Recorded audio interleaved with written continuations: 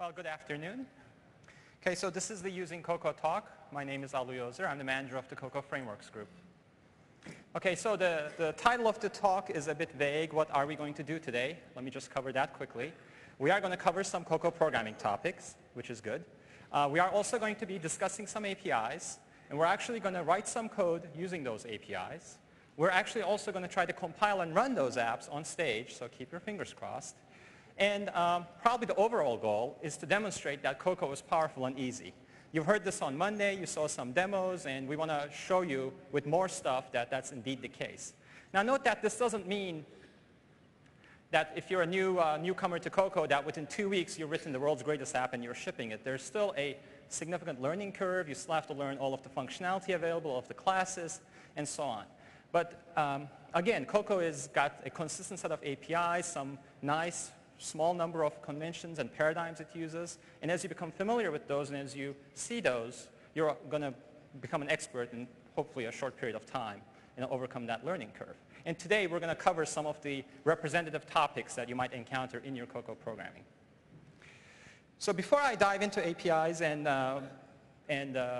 some code, I want to give you a quick overview of Objective-C. Very quick, just so that those of you who are not familiar with Objective-C aren't lost in the code examples we're going to be showing you. I should also note that a lot of the examples I show you do have one-to-one correspondence in Java, and it's actually pretty straightforward to use them from Java if you're programming in Java. So Objective-C is a small superset of C, and it's ANSI C. So everything you love about ANSI C and everything you hate about ANSI C, there's probably some, is present in Objective-C. There is some additional syntax, and there's a few additional types in Objective-C, and we'll cover them very soon. Objective-C also has a dynamic object runtime. I mean two main things by that. One, it's that messages are bound to objects. That is, when you call functions or when you call methods in Objective-C, the binding doesn't happen until runtime, which gives you a lot of flexibility. Secondly, objects are able to ask questions about other objects, about what messages they respond to. Basically, Objective-C has these facilities that allows you to ask at runtime, what messages do I respond to? What messages do you respond to? You know, who am I? Why am I here? Etc. Those kinds of questions. And that dynamism actually adds a lot of power. It's responsible for a lot of the power and flexibility of Cocoa, as you'll see. So just very quickly cover some of the syntax in Objective-C. Here's how you define a method. This is probably the weirdest syntax. This is just like a C or Java function, except that the header line looks a bit different to you. You'll see that it's set width colon, height colon. Again, it's a void return and two floating point arguments, except the name of the method is broken up into two pieces because you can use keywords in front of the various parameters to identify them more easily. The rest of the body is sort of like C or Objective-C, mixture of those two. Now, to use this in a method, here's what the line looks like. You use brackets to indicate that you're making a message send or a method call. MyRect is the receiving object. And then you say set width colon, height colon, with the parameters appearing in the appropriate places. Now note that when this keywords that appear in front of parameters really allows you to make the code a lot more readable, especially when you have multiple arguments, which all are identified by the keywords. Now one other interesting thing in Objective-C is this ability to refer to these methods. As I said, Objective-C is fairly dynamic, and one reason for that is this selector type. The SCL, or the cell type, allows you to reference methods and then use them. So for instance, to reference this method set width height, you can say @selector and then put the method name in there. And then this variable, myCell, can be used in a variety of contexts. For instance, you can apply it to an object. It's sort of like a function pointer, but a lot more dynamic because depending on the object you're sending to, it'll actually execute a different body of code, depending on how that object has implemented this method. We'll see a use of this later on. To refer to object, here's how you declare it. Rectangle star says that this object, MyRect, is instance of a rectangle or subclass. Again, this is the C syntax. It's a pointer to rectangle. ID is the generic term for an object, which means that some other object is actually an object of any type. So these are how you would refer to objects. Referring to this object, meaning the object in the context of a message send, the receiving object is self. This is very much like this in Java or this in C++. And finally, this feature of constant strings, this is not strictly speaking, this is not a feature of Objective-C, but something we've added fairly early on in the compiler. Using this @quote business, you can create constant strings, which are instances of the NSString class. And the NSString class is an object that's used very heavily in Cocoa API. So this allows you to get instances of those very efficiently because they're at compile time. OK, so much for Objective-C. Now, hopefully now you're armed with just enough to understand some of the stuff we're talking about. So how is today's talk format? We thought you would ask questions, and we would answer them. And just to make sure it's all clean and not so messy, we thought of the questions you want to ask. OK, so let's just start, dive in. Question number 1. I wrote a small app for my school project, but for full credit, I need to support undo. The app is so simple, I don't know if I can. Help me. OK, there's a great question. Now, typically, when you think of undo, you think of a large app. And if you were here for the Cocoa overview session, you heard Chuck say that undo is easy to add to applications that are designed using model view controller paradigm, and which implies, well-designed, large application, not necessarily a small application that somewhere in kindergarten wrote. So let's see how we can do this. So now the reason you can add undo to any kind of application is model view controller is actually fairly easy to achieve, at least at a superficial level, and that's sometimes enough. In addition, the undo is really not all that hard, so you can actually try to squeeze into any kind of application. The main object you use to do undo is the NSUndo manager. So let me just show you a slide with the APIs, and then I'll jump right into a demo. NSUndo manager is the main class you use. There's usually one per window or one per document. Typically, you would have one per undo context you want to support. So if you want to have undo that applies to the whole application, meaning the undo stack applies to the whole app, you would have one instance of this instead of one per window. The way you use this is, whenever the user does an undoable action, they type some text, they do something, you register a callback, and the callback is the callback you want invoked to undo that action. The way you register this callback is to call this method. So note that this is, again, those of you uneasy with Objective-C, this is a method with 3 arguments. This method, you provide, first of all, the callback target, who's going to be called, and a selector, basically the method that will be called. There is the use of that SCL type. And finally, the single argument into which you can shove anything you want. So this is basically what you do. OK? So this is pretty much all the API I need to show you at this point. So let's go and do a little demo.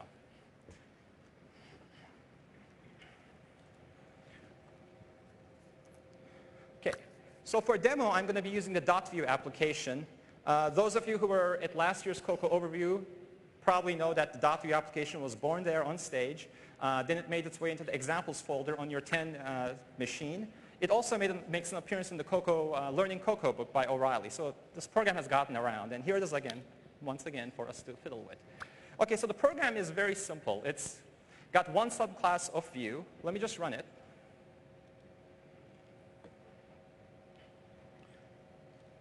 So there it is. You probably have seen this in one of those contexts. You can make the dot larger. You can click anywhere you want.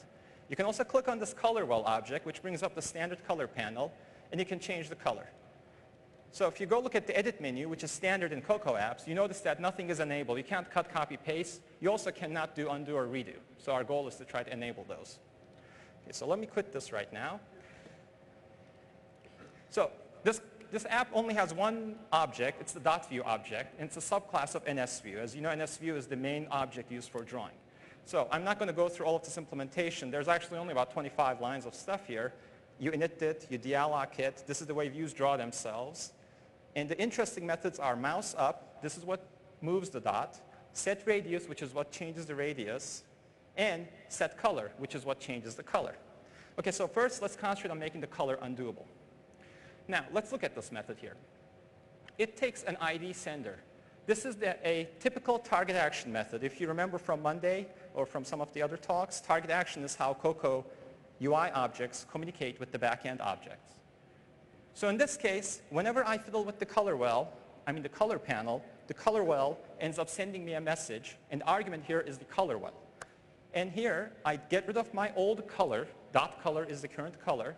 And I hang on to the new color by asking the sender what its color is and hanging on to it. And I tell myself I need to display. So that's all nice and good. But this is not really an MVC. This is not a very good MVC method. It mixes the model, the view, and controller all into one. So let's see if we can make it a little better. Now I'm tired of typing, so for the rest of this session, I'm going to use this magic typing assistant, and I might explain to you how it works later on. So now you'll see how it works. I'm just going to go like this, and it's going to type for me, okay? Okay, so let's get started. First, I'm going to add this method. This assistant is really very good. Okay. Okay, so I've just added this method, which is very much like this method, except instead of taking a sender, it takes an NS color. And instead of obviously asking the sender for the color, it just retains that color. So this is more of a model method. You know, it sets the instance variable directly. That means somebody else can call it to set the color. That's nice. Let's go ahead and rewrite set color to work in terms of set color value, and that's fairly obvious as well. Hopefully, it's fairly obvious that this old method is equivalent to this and this. So this method just calls set color value with the color, right? You're convinced it's about the same thing? So let's get rid of this. So the beauty of doing this is now we have a method here which we can use for our undo purposes. Okay? So the first thing I'm going to do here is create an undo manager. Now it turns out that every window by default has an undo manager. So if you don't do anything, undos work within the context of a window. And that's, why don't we take advantage of that right now? So I'm going to ask my window for its undo manager. By default, it's not created. It will be created lazily and returned to you, and that's what we're taking advantage of here. And now we're going to make use of that code I showed earlier. Okay? So just to make sure you understand this, I'm telling the undo manager to register undo with target, self being this object. Selector is the set color value selector, and object is the old color. So what happens is whenever I change the color, I tell the undo manager to call myself with the old color if it needs to undo this. Okay? So this is pretty much all that's needed, and let me show you that that's indeed the case. I'm going to save.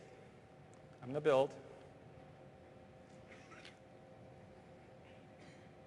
And run. Okay, let's hide others. Okay, so the edit menu is disabled. I can click around. It's still disabled.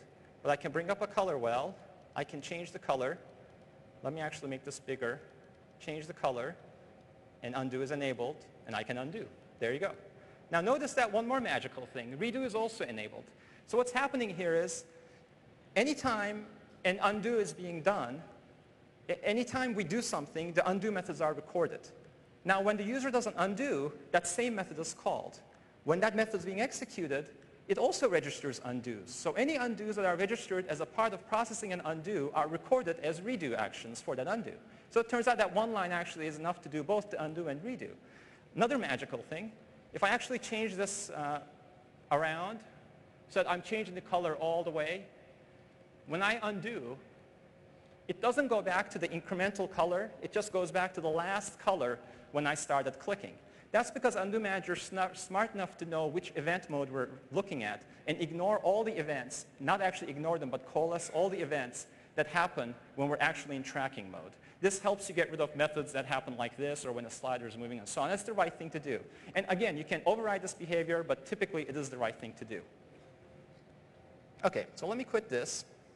And next thing I want to show you is let's also make the dot moving undoable. Okay, so here's mouse up. Here we look at the event location, we convert it to the current coordinates, store in a variable called center, and then we set needs display. Well, now we know how to fix this. We want to go ahead and add a method that does a set center for us. Okay? Okay, so hopefully this is a pretty obvious method to set the center. Pretty straightforward. That also means I can now get rid of these two lines and replace them by this. So self set center with that mumbo jumbo we had earlier. So that ends up calling this method. Okay? So let's go ahead and make it undoable, just like the other one. Okay? Suddenly, though, you notice one thing. That mechanism I showed you takes as an object, takes as an argument an object. However, the set center method takes as NS point. And NS points are not objects, they're structs. They're passed by structs. So they're not, we can't use that method we showed you because it is really geared towards passing objects around. So what's the solution to this? Well, it turns out there are two solutions. One is you can go ahead and wrap the point, or wrap any structure, any C type, any data structure you want in this magical thing called NS value. And then it becomes an object. However, note that this is really not very pleasant because suddenly you have a set center method which takes this NS value as opposed to taking a point. And that's not very natural. You really want to take a point because that's the argument. So we're going to not use this method. And we're going to use some other method. Let me just show you the slides for it. Can we go back to the slides? So for sophisticated callbacks and undo, you would use this method. Prepare with invocation target. Suddenly you're all going, what's that mean? This name doesn't make much sense. The word register doesn't appear there. So it turns out this is this quite sophisticated way of doing this, and the name will make a little sense maybe when I explain it. But basically, this call makes the undo manager go into a state where then you can make a call into it, and it freeze dries that call you made. Okay? And then you can later on add water and execute that call. This is a great way to basically freeze dry any call, no matter how complicated. It can have 5 arguments. It can have an argument with a huge data structure. It remembers it all. And I'm going to show you exactly how this works so it makes more sense. The reason the word invocation appears here is because we use a thing called NS invocation, a class called NS invocation to implement this. And of course, most of this owes a great deal to Objective-C's dynamic nature, being able to do all this packaging. So let me show you how this works. Here's the call you make. First, you call, say, undo manager, prepare with invocation target self. Again, we want this object to be called when this happens. And then we actually make the call. Set center, center. That's it. You make the call. And it just remembers the call instead of executing it. It wraps it up and puts it away. So I'm going to save. I'm going to build and run.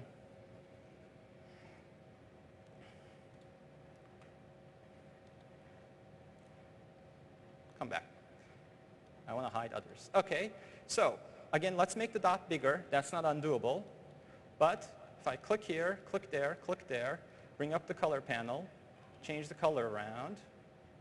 Here's green. Click there. I can undo. It moves. Undo. I can redo. Undo.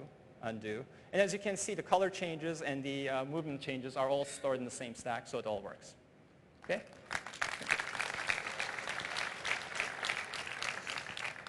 Okay, well, enough for undo. Let's go to the next question.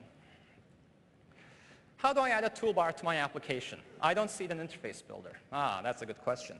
Toolbar, as you know, is a new object. We added it very recently in 10.0. And most people, when they're doing Cocoa programming, are used to just going to Interface Builder and dragging their objects off. Well, toolbar doesn't make an appearance in Interface Builder yet because it's brand new, and we haven't added facilities for toolbar to properly be archived in Interface Builder. And so it's not there. In addition, toolbar is new, so it's not very well documented either, so you might be getting confused about how to do it. So let's just show you a simple example of how to do this. Now, the toolbar, as I said, is new in 10.0, and there are 2 classes that implement the toolbar. The toolbar item class and the toolbar class. Toolbar item is the class that represents the individual items on the toolbar. So the various buttons you see, each one is a toolbar item. The attributes you can assign to these toolbar items include stuff like what the image is, what the label is, what the help tag is, what the menu is. So when you click on the menu drops, you can assign that menu. In addition, of course, very importantly, you assign a target and an action. As you know, target action is how UI elements do their thing. So you assign it to the toolbar item, and that does its thing. Note that toolbar items can also be custom. They have a custom view, which means if you have some sophisticated view you want to put up there, not just a button-like thing, you would use that mechanism. For instance, the mail search field, which has a pop-up, a search field, some text over it, is implemented using this. You can do all sorts of crazy things with this. You can put a clock up there, a CPU meter, stock ticker. You can sell ad space on your toolbar, so it's all very useful. Now, toolbar items, each one has a unique identifier, which is an NS string. This unique identifier is used to reference the items. So typically the toolbar talks in terms of identifiers, not toolbars. And when I say unique here, I don't mean a globally unique, credit card number like thing. It's just a string that's unique within the context of a toolbar. And we also provide some built-in identifiers from Cocoa so you can use the standard items in your application. The toolbar is the class that represents the whole toolbar. Again, it has attributes, and these include stuff like whether it's visible, whether it's customizable, whether it's display mode is, and so on. And toolbar also has an identifier, and this identifier is used to, 1, save the state of the toolbar, Because remember, you can customize those toolbars. And when you customize a toolbar in an app and you quit the app and you restart it, you want the same state. In addition, this identifier is used to keep the toolbar synchronized with other toolbars. So if in your app you have 7 document windows and you change the toolbar on one of them, you want all the other toolbars to change. However, if you have 2 kinds of documents, for instance, in mail there's a compose window and there's a mailbox window, you would assign 2 different identifiers so that when you change the compose window's toolbar, the mailbox one remains distinct. So that's what the identifier is used for.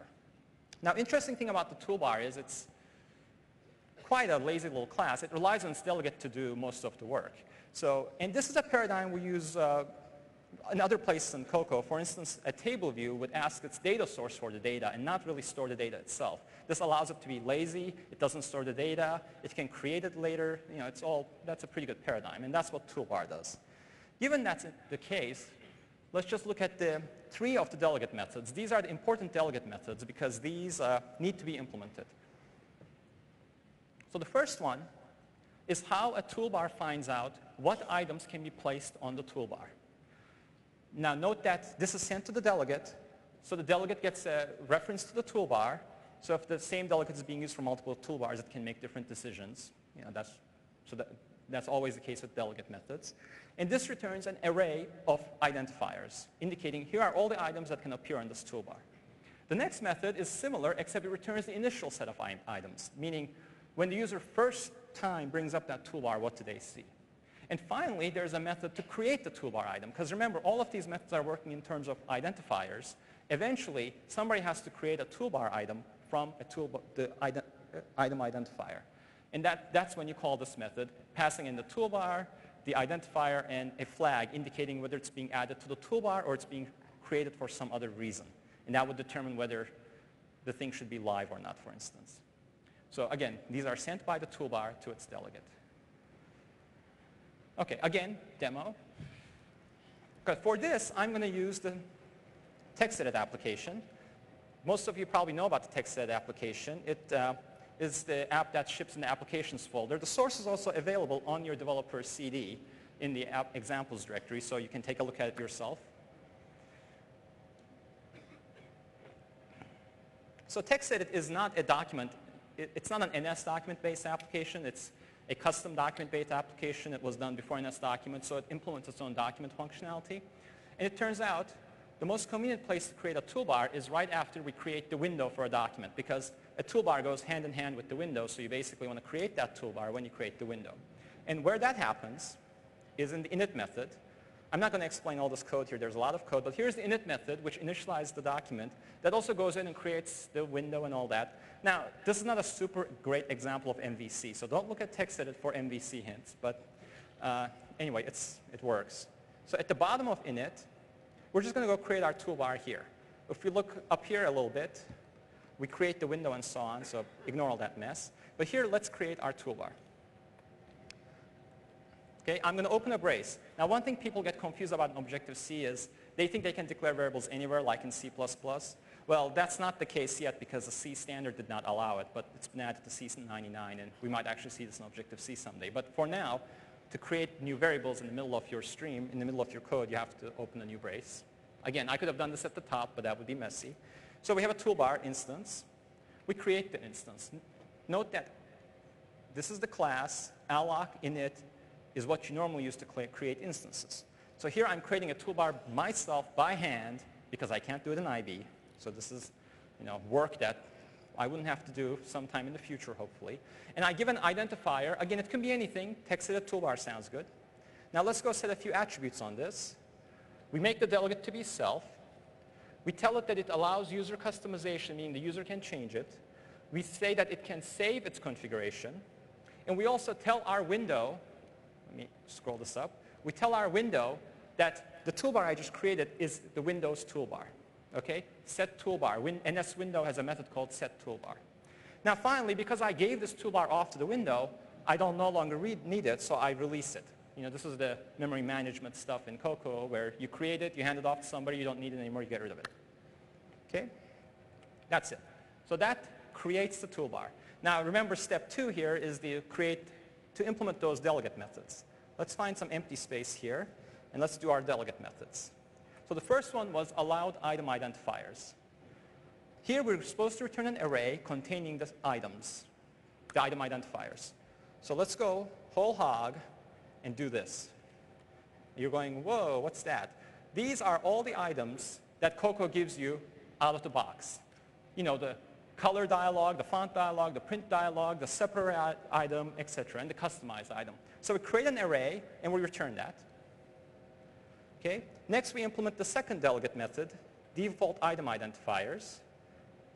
And let me finish implementing this. Here we return an array of just one item.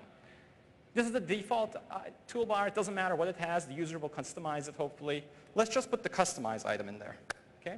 And finally, we have to implement our third delegate method. Remember, that was to create the items. In this case, because we were using all the built-in items, that method actually doesn't have to do any work. But it turns out it has to be implemented. So we just go ahead and implement it. Okay? Note, it's got 3 arguments. We implement it, and we just return nil. I mean, we don't do anything in this case, because this method will never be called. It just happens to be implemented. Turns out most of the time when you implement a toolbar, this method will be implemented, and I'll show you that in a few seconds. Okay, that's it. We implemented our 3 delegate methods, and we wrote a few lines of code to create the toolbar itself. So let's save, and let's run this thing.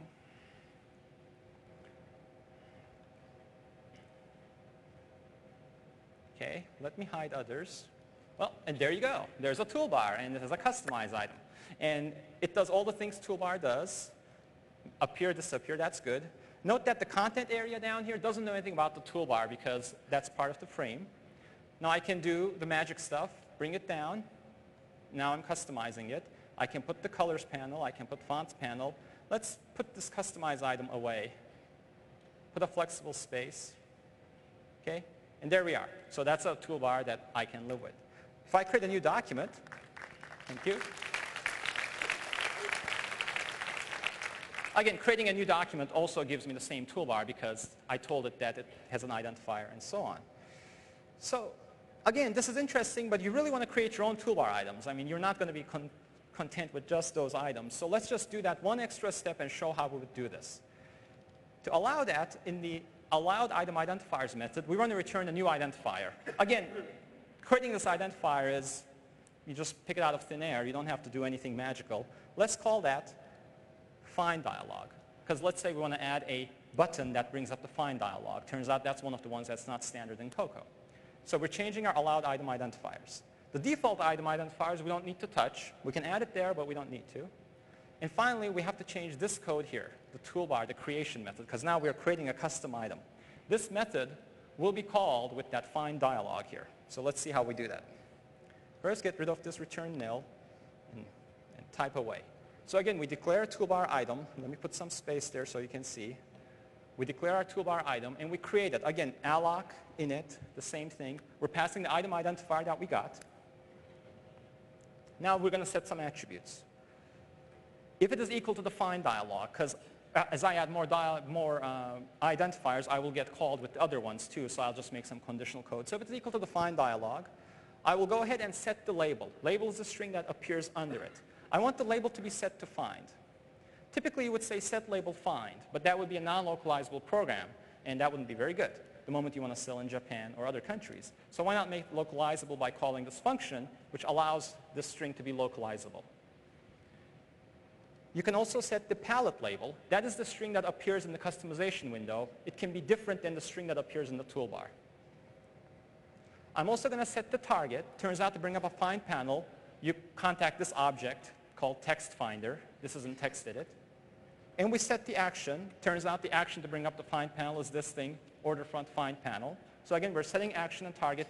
Typically, you know, when you make connections in Interface Builder, you're implicitly doing this. Here, you're seeing how to do it by hand. Again, because we're diving a little deeper. And now I'm going to set the image.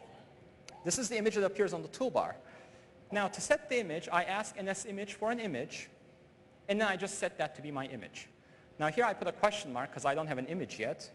Let me go ahead and find an image. If I go into Finder, go into my Documents directory, I'll choose one of these images, this one. Okay? And turns out this is a picture of my cat. Turns out the reason for that is because my cat's always finding things under the couch, behind the refrigerator, inappropriate things. But he's a good finder, so let's just use the cat. So to use that image, and this is pretty typical whenever you want to use an image in your application and you want to make it part of your application's resources, you drag the image into Project Builder under Resources. Project Builder asks me what to do with it. One of the important things you might want to do is copy it into your sources and add it to my target. So now that the cat is part of my resources along with all these other resources down here, I can actually use this call NSImage image named, put the word cat here.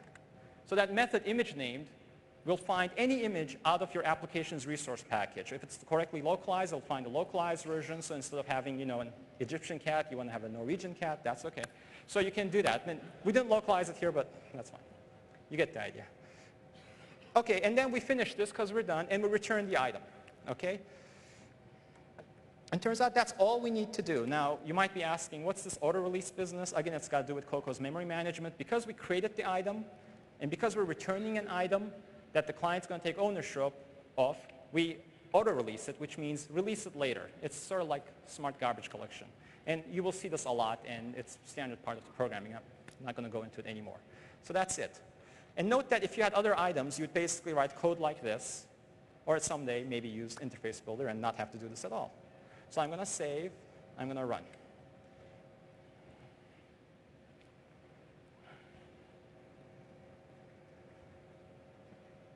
Okay, hide others. Okay, there, note that when we ran it, it remembered the old toolbar, so that seems to be working. Bring down customize. There's the find dialog. There's the cat. Let's say done. And let's see if the cat can find things. There's the find panel, so there you go.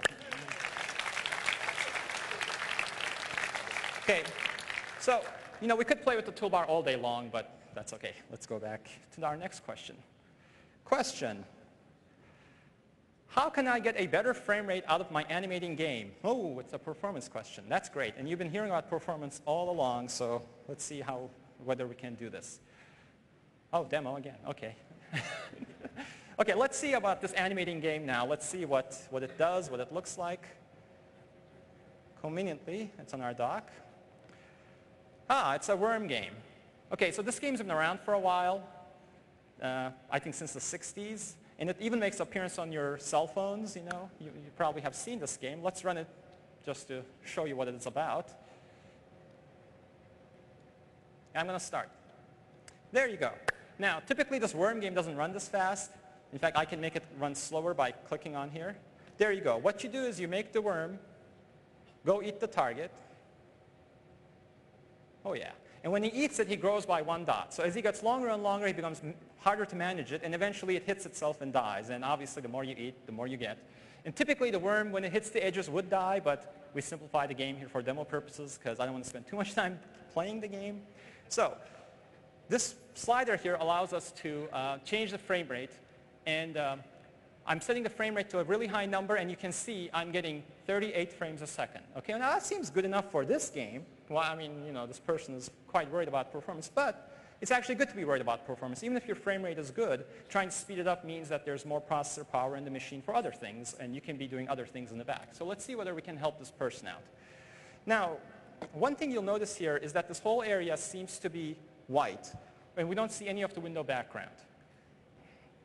Typically, when you subclass a view, you either draw everything in your bounds or you draw less than everything. Now, if you draw everything, one thing you can do is tell the view subsystem that you really don't want anything behind you to be drawn whenever you're being drawn. And the way to do that is to implement one method in view. Now, whenever you're doing a drawing, a subclass of view, a drawing application, this is the first thing you should look for. And that's to implement this method called isOpaque to tell the system that you're opaque. That's the first thing we're going to do. Let's see if that will help us. Now we go to our subclass of view, in this case, worm view, and it's some fairly involved little view class. There's also a controller class to control the UI, and the worm guts, which controls the logic of the game. Let me close this up. So this is, again, a standard view, init with frame. There's a dialog. There's a method to set the string and get the string. Oh, yeah. If you notice, the worm's body was made up of a string. That seems odd, but, there's a reason for that later in the demo. There's a method that performs each frame of the animation. And finally, there is the drawRect method. DrawRect, again, is the method you override to do drawing. Now, if we bring up our find panel and search for isOpaque, we see that it's not implemented. So first thing we should do is go implement that. Okay? it's implemented just like this isFlipped method. It's so easy I don't need my typing assistant. Is opaque. So we implement it and we return yes, because the default implementation returns no. And this basically says that when this view is being drawn, don't worry about drawing anything that's behind it, because this view will take care of every pixel within its bounds. So let's run this little puppy.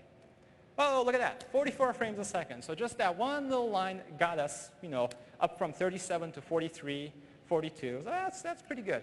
But, I have a feeling this is not going to be enough. Let's hide Project Builder. So next thing you might want to do is run Quartz Debug, which you saw earlier in the week, I hope. Quartz Debug shows you which areas are being drawn. Let's kick it on. Okay, so again, obvious, this might have been a rigged demo, but it's obvious that the worm is drawing the whole view every time, okay? The yellow area shows the area that's being updated. While you really want the worm to only draw the area that's being updated. So that's next optimization we can do. So let's quit the worm.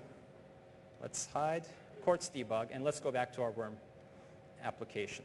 Okay. Now there are two pieces to drawing less than your whole view. One is to make sure that when you tell the view it needs to be updated, you tell it what region or what rectangle needs to be updated. And the second thing is, in your drawing method, pay attention to that rectangle. So we'll do both of these right now. So the first one happens here. In the perform animation method, we say self set needs display yes. That just says, I'm dirty, redraw me. And it gets drawn later on whenever appropriate. So instead of doing that, we have to compute a smaller, a tighter rect. And let's see how we might do that. Now, some of the stuff here has to do with the worm's logic, but basically, what we want to do, let me push these lines down a bit. I want to start with a rect, and I'm going to remember the old target position. And I want to, for the length of the worm, I want to look at every position, every body position of the worm. I want to figure out what the rectangle is. I want to union into my rectangle. So as a result of this operation, I end up getting a rectangle which tightly covers the worm. Okay? So again, that little method there returns the worm's body and so on. So this allows us to create the tight body around the worm. Okay? Then we update the game state, meaning we move the worm. Now it turns out we know that the worm only moves one block per frame. So after the game has updated the frame, we can go ahead and union the new head position. Okay? Again, the worm's head moves. So we also want to bring that rectangle into the whole rectangle so our rectangle grows a bit. There's one more thing we need to do to compute the tight rectangle. And that is to see if the target changed position, meaning if the worm ate the target, it moved. So let's also union that in. If the old position is not equal to the new position, we go ahead and union in the target position. Okay? So I hope this makes sense. Now we have a rect that includes the target and the worm. It only includes the target if the target moved, which is rare enough, so that's okay.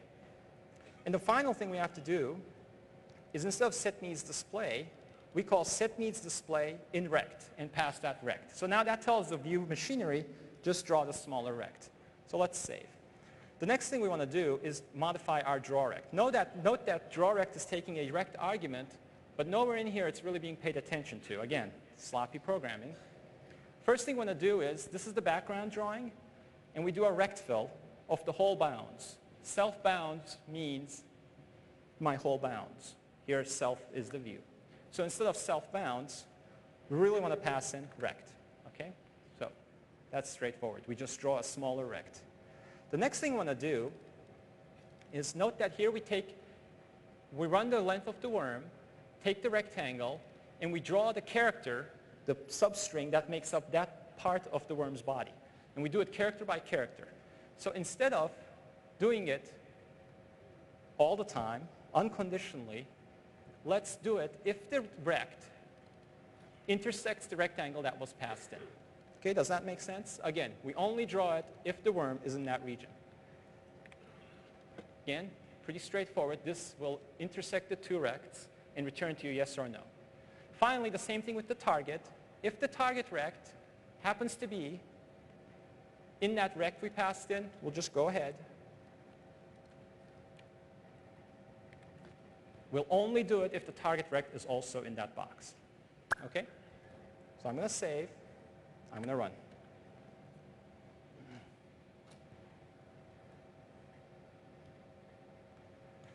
Okay, here's the moment of truth. Okay, so there's 85. I think that's fast enough. Do you think so? You agree? Okay, good. So there you go. We've now made the game quite unplayable, but it's also very fast. So I think this person should be pretty satisfied with this performance. Okay, so let's go.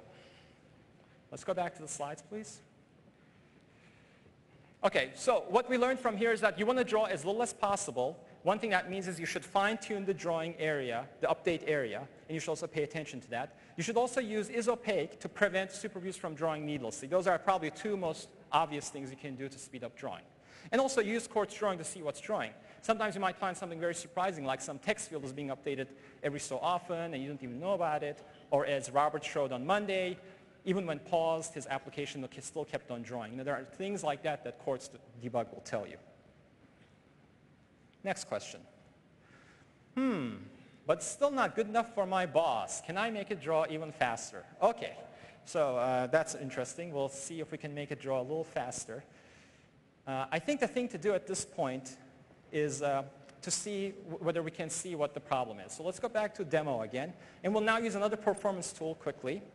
Let's run it.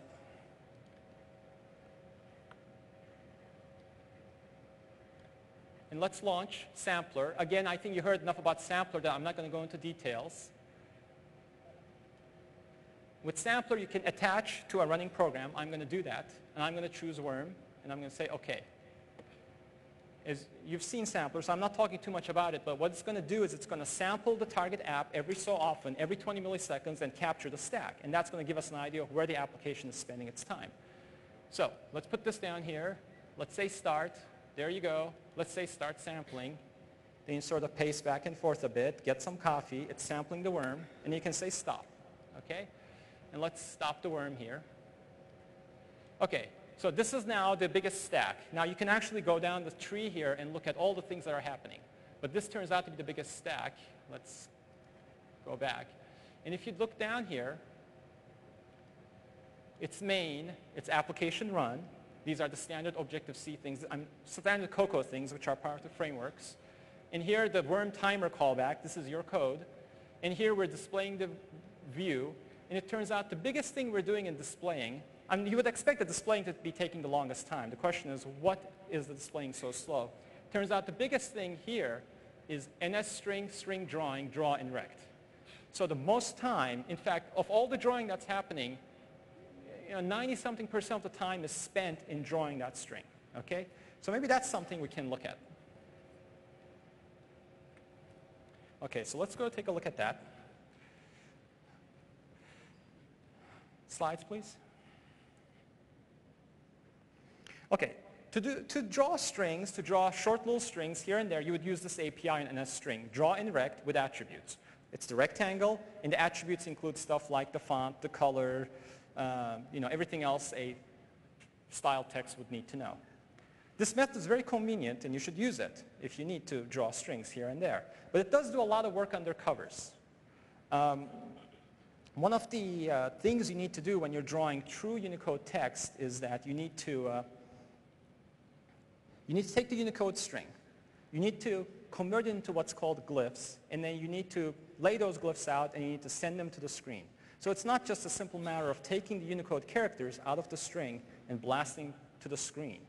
The reason for this is Unicode text is fairly complicated, and you basically need to convert those Unicodes into elements in the font, which are called glyphs. And sometimes, like a 3-character Unicode string might correspond to 5 glyphs, or it might correspond to 1 glyph, because there might be a special glyph. Some languages are actually even more complicated. So that's why the text layout machinery does a lot of work. In addition, there's a lot of work that needs to set up just to start that operation and end it. So the string drawing is convenient, but because it's called with no context, it does a lot of work repeatedly. So here, we can try using the text system for some performance gain. And to do that, let's look at the text system architecture rather quickly. Some of you might have seen this before. The COCO text system is a network of objects. Typically, when you're using it in Interface Builder, you're taking an instance of NSTextView, dropping into your application, and it creates everything else for you, and then you're fiddling with that. But these other objects are also available for you to use directly. Oops. Text storage is the model object. It stores the characters and their attributes. Layout Manager computes and stores the glyphs and their locations. So the Layout Manager is sort of like the controller in this picture. Text Container provides text area information. So in fact, in this picture, you can imagine a Layout Manager with multiple text containers if you were doing a multi-column text editing application, for instance. In the text view, the final piece, the piece you see in Interface Builder, the visible piece, is the piece that handles the display and editing. Now note that, again, this allows us to do fairly sophisticated things. For instance, you can have one text storage, you can have 3 layout managers. What this means is you can have a same text document, but it has 3 different views on it. So one could be, a wide view, one could be a short view, one could be a view without fonts, and so on. Similarly, multiple text containers, as I said, allow you to have multiple pages, multiple columns, so on. So, turns out that here, the interesting piece we want to use is the Layout Manager. It gets the text contents from text storage, as I said. It converts these characters into glyphs, and it computes the glyph locations. And what we really want in this case is we want to use the glyphs and the glyph locations, and we don't want this relayout to happen over and over.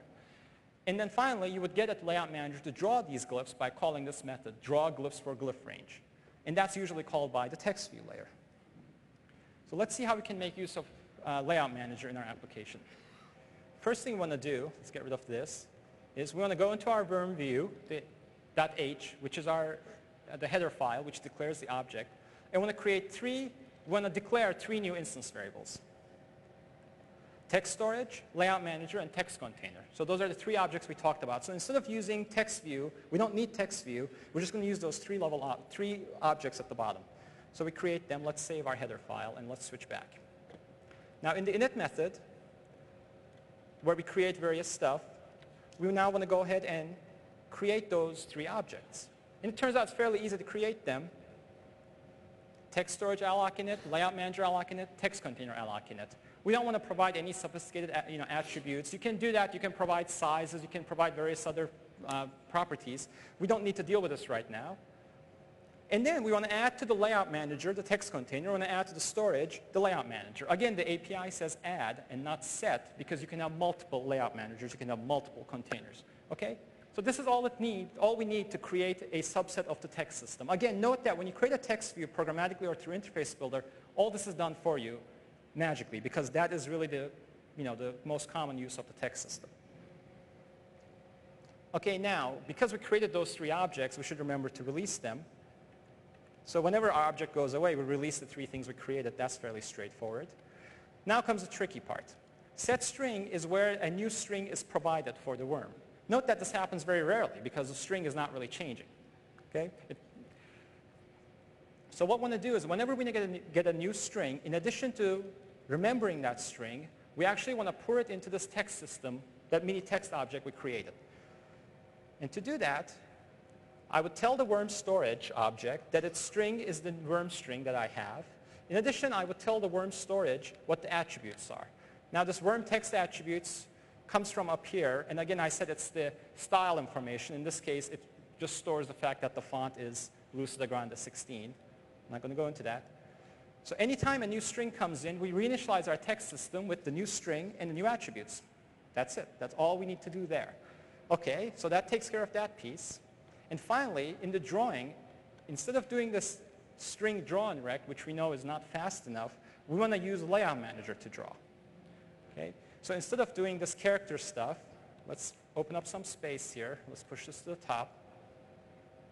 I'm going to work in terms of glyphs. I'm going to ask the glyph location, and I'm going to do draw and glyphs. Now ignore this code here. I can explain it, but it's really pretty straightforward. What's happening here is instead of drawing the character, instead of drawing each character one by one, as we would do down here, we're now drawing each glyph one by one. And for that, we're going to the Layout Manager. And I can get rid of this code. So the old code and the new code are very similar. It's just that one is a slightly lower level talking to the Layout Manager. And it turns out this is all we really need to do. And again, I'm saying all we really need to do, but this is actually fairly sophisticated stuff because you have to dig down in there into the text system, and it could get messy. But let's see if it gives us the performance we want. Let's build and run.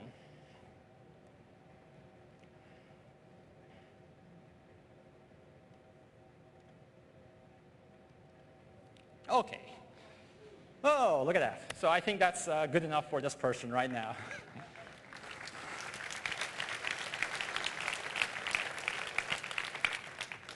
Okay, at this point, I'm getting really sick of the worm. Hey, that's sweet. Okay, add some pizzazz to the app. Oh, and we're shipping this afternoon, so something quick, please. Oh, I see. It's still a worm question. Okay, so we need to add pizzazz to this app, and we need to do it quickly. Okay, so, well, what can we do? The app looks pretty boring. Let's go back to it quickly. There's this big white area. That's quite boring, right? So we can add some color to it. Now, if we go back to our draw rect, which is here, one thing you notice is that we do an S-color, white color set. That makes the background white. Well, obviously, we could add pizzazz in it very quickly by making this red or yellow or anything you want. But that wouldn't be enough pizzazz, I don't think, for this person. So let's do something fancier. Instead of color, we might want to use an image or a pattern. One good place to find images or pattern, well, there's a cat, but other than that, if you go into the desktop pictures folder on your disk, there's a bunch of nice pictures. Here's one. There's another one, so on. Now, one that I like that will work probably in this case is one of these ripple patterns. Now, I don't know if you can see it there. It's a nice little pattern with a little thing. And so instead of using an image, let's use a pattern, and let's see how easy or hard that is. Now, as I showed earlier, we want to drag this image into our, let's get this back. We want to drag this into our application like we did earlier. Let's copy it in as resources. We want to copy it. We want to say add. So now, again, this image, ripplesmoss.jpg, is part of my application now. Okay? And now let's go ahead and use it. Turns out, to use a pattern, well, you can use NS colors. So therefore, this logic here of setting a color and drawing with it doesn't really need to change very much. Let's go back to worm view, and let's add an instance variable for the color. Okay? So now we have an additional instance variable on top of everything else we did called color. Now back in our worm view implementation, where we create all this other stuff, let's go ahead and create that color. And that requires one somewhat long line, but there it is. What we're doing here is like we did before, we do an image named ripples moss, which takes that image that corresponds to that thing. And when we make this call to NS color saying color with pattern image, that says create a color using this image as the pattern. And then we retain it because we're going to hold on to it, and that becomes this new color instance variable we created. Now, again, being a good citizen, you want to release that when you go away. And finally, down in our draw rect, instead of this red color, which wasn't too creative, we'll use color. Okay? Let me save.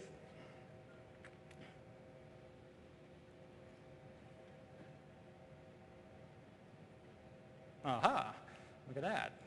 And if we, let's also set the speed down to something nice and let's run. Actually, you can set the speed to something high, and you see that the frame rate actually isn't really suffering because of this.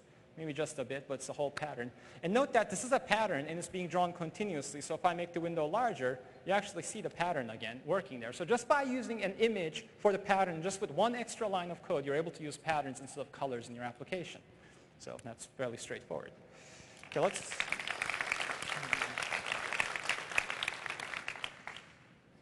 Okay, let me say some words about NS color. NS color, therefore, not only represents colors, but represents meta colors, catalog colors, patterns, etc. And to paint with any one of those, you just do NS color set. And here are some of the interesting methods. We just saw color with pattern image. Another one, which we saw, is white color. That just gives you the white color. You have red color, orange color, blue color, whatever. You can create a color with your own RGB values, obviously. That's color with calibrated red, so on, RGB, alpha, that's what you're used to. And finally, we have meta colors like window background color. This is the color that represents the background color of a window. And it turns out that actually returns to you the aqua pattern if you need to use it. So again, a pattern, use of pattern in colors. Okay, question. Let's see how much more time we have for questions. So how does the magic typing assistant work? Glad you asked. Okay, the answer is services. Okay, and some of you might have guessed that if you were seeing the little menu flash. Services allow applications to provide their functionality to their other applications. And this magic code we're using is actually a modified version of the TextEdit application. All we did is we implemented this service where every time you invoke it, it takes the next line from the currently open document in TextEdit and pastes it into the current location I'm at. Now, I'm not going to go into detail in services here because the next talk actually has a little more technical discussion of services, so I'm going to leave it there. But let me just show you what I mean here by this little feature. Okay, I'm going to quit the worm. So here we are in Project Builder. Again, if I click here in text, if I go to the services menu, you'll see that there's the standard services you're used to seeing, and then there's this TextEdit Plus item, which is the app I wrote, the modified version of TextEdit. In addition to the standard TextEdit items, there's a get next line, move down a line, and move up a line. And it's been assigned key equivalents, again, through services. That's fairly easy to do. So every time I go ahead and invoke this service, get next line, it gets me the next line. See, that's the line I was supposed to type, but I did by hand. Again, I can do it. And I can move up by hitting that thing, and it does the same line again. And again, you can get very fancy. You can see that you can do anything you want. And some services work by actually taking the current text selection and working on it and returning a new thing and so on. And again, I'll leave the discussion off to the next talk. Okay. Slides, please. Okay, so let's talk about what we did today. I think we're pretty much out of time. We added undo to an unsuspecting app. We added a customizable toolbar to TextEdit. We made a game draw much, much faster. That was like 8x. That's pretty good. And we also learned how to use patterns to spiffy up any app. And we saw how useful services can be. So again, a bunch of topics and a representative set of topics that apply to actually a lot of applications. So what we really saw is how to enhance apps with just a few lines of code. And again, user visible way. And you can apply this to any application. And you also saw how to do fairly sophisticated things with a little bit more of code. I mean, that 10 lines of code you saw where we're using the text system in depth, that's actually code you wouldn't normally use. But again, just by diving in a bit, learning a few more classes, and again, there's a learning curve, but learning those few classes, you're able to do a lot more than you can. And again, those text system objects, for instance, can be plugged in very creative ways to create fairly interesting text editors, not just TextEdit. We have a saying in Cocoa where we've been saying this for many years, and I think it's still true. We like to make simple things simple and complex things possible. So again, just with a few lines of code, you can come on stage and make a demo, but by writing a bunch more code, you can actually do fairly magical things that allows you to create a fairly large, very full-featured application. Okay, as far as the roadmap for other talks, now if you missed these first two talks, I think they would be very useful. If you're new to Cocoa and this is the first Cocoa talk you went to, I would definitely recommend seeing at least those two and maybe some of the Project Builder talks on video. They're quite handy. Interface Builder is we didn't see Interface Builder today, but it's very integral to Cocoa development. And the Cocoa overview gives you a good overview of the things Cocoa provides. Advanced Cocoa Topics is right after this one, and that's going to be somewhat more substantial talk than this, where we're going to go into some of the advanced features in Cocoa, file wrapper, etc., drag and drop printing, how to dive into those features. Our performance tools, if you're more interested in learning more about sampler, etc., is also at the same time, or you can catch that one on video. It's in room A2. And finally, we have a feedback forum. If you can't get your question answered today, or you have something to say, it's tomorrow afternoon at 5. And Heather Hickman is our technology manager, and the Cocoa feedback and the Cocoa development mailing lists are available for your use.